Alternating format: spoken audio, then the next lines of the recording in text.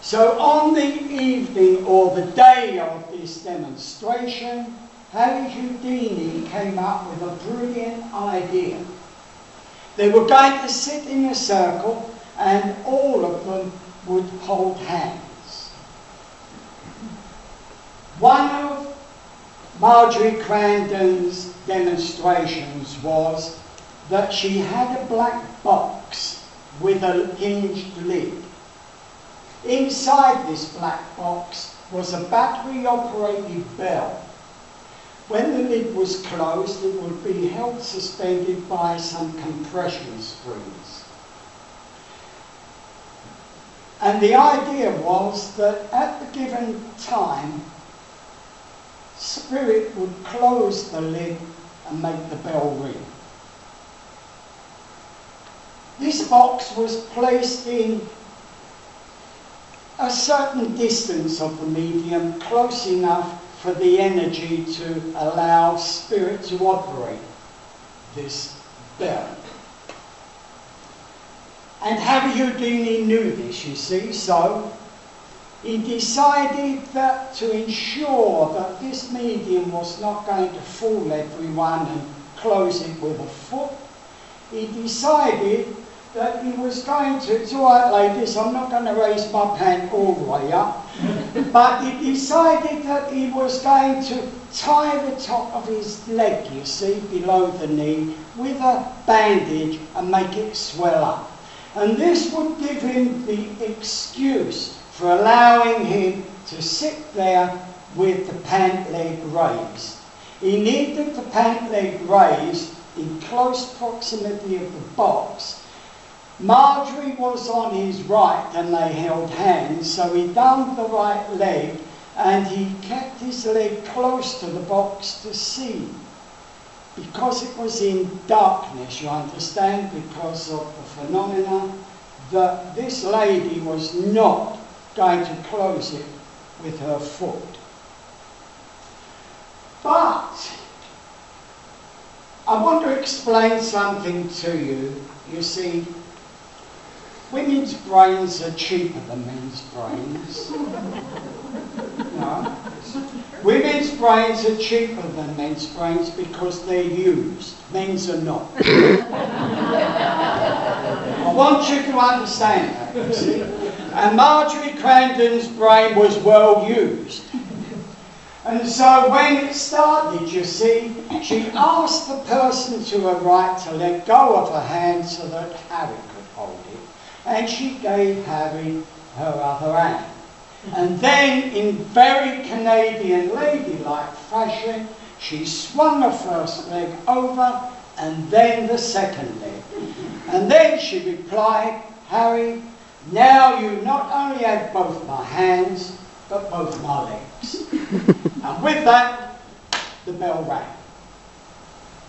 With the other phenomena that was demonstrated, someone cunningly wrote a letter to the press informing them of the phenomena demonstrated and that Harry Houdini was overwhelmed by the evidence. Harry Houdini had a reputation for decrying mediumship because he needed that to attain the public interest in his work. When Harry Houdini read the newspapers making him look silly, he was furious. So he insisted that no prize that was going to be offered, and the prize was $2,500 in 1924. So he insisted on another demonstration. And Margery agreed, except that when she turned up for the demonstration, Harry had built a metal cabinet in which for her to sit in. So she went and sat in it, and the only phenomena given was the direct voice from Spirit of Walter Stinson accusing Harry Houdini, Harry, you're a cheat. That was all the phenomena. Nothing else was given, and after sitting for an hour, it was decided that there would be no evidence. So Margery was allowed out of the cabinet, and then Harry Houdini insisted that the cabinet be searched. And lo and behold, they found a ruler. Enough for Harry to use as material that the medium was fraudulent. This brought up a very bitter response from Margery, and this was never forgiven for the rest of her life. In 1926, after Harry Houdini died of a ruptured appendix, his assistant, Jim Collins, was questioned about this ruler.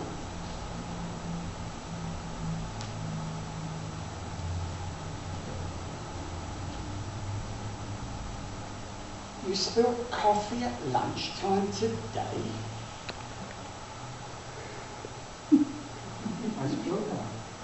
Did you spill coffee at lunchtime today? Do you have a white mug? I had one. Well, your mother said you spilled it. She was with you when you rolled up the newspaper. Okay? You've got to be careful here, haven't you? It doesn't pay to turn up late. Where were we?